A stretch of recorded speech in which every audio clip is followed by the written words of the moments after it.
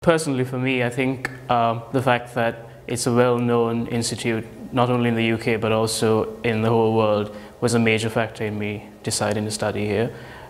Also the fact that there are very credible lecturers and a brilliant hospital where we can actually attend workshops and see complex patients was a definite plus for me.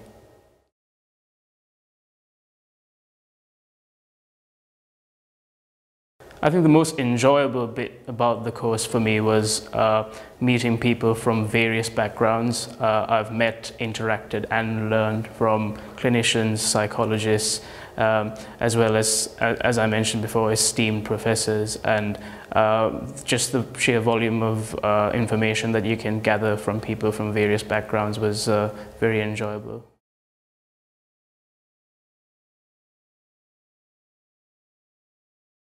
I think the most challenging for me was the transition from a hardcore science background to one focused on a bit more on the clinical aspect of neuroscience, especially the research project where I had to design, analyze and write up a project which was solely on clinical neuroscience was a great challenge, but it was ultimately a challenge which I liked to have and overcame with a lot of help from staff and self-directed learning.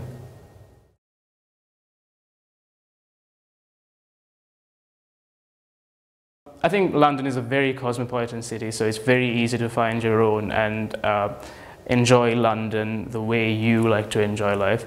I think for me, living with students in my area of study was a great benefit. I met wonderful people from different backgrounds again, and it's hard to get bored in London. There's a range of activities to suit everyone's taste.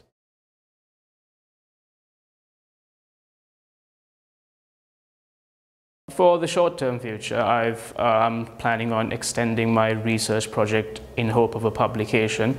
But eventually I wish to use the transferable skills I've gained from this course and apply it to a business background and pursue a career in the city.